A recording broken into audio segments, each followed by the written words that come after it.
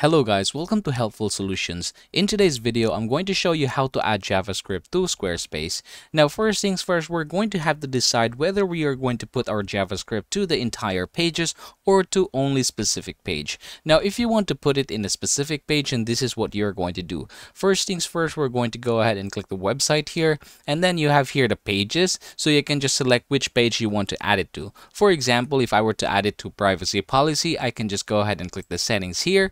After clicking on the settings, I'm going to go ahead and click the advanced option here. And from this point forward, you can just go ahead and put your script or your custom code in here. So you can just type it here or you can paste it here. And once you're done with this, you can just go ahead and click the back and then save this one. And that is how you're going to do it if you want to add it to a specific page alone. On the other hand, if you want to add it to all of your pages, then you're just going to go ahead and scroll down, and we're going to go ahead and click the website tools here. Now, under the website tools, you will be seeing code injection. So just go ahead and click this one, and then you're just going to go ahead and paste them in here. As you can see, I already have here a script. This is my Google Tag Manager, and I put it in here. And yeah, basically you can put it here on your header, and you can also do the same thing for footer.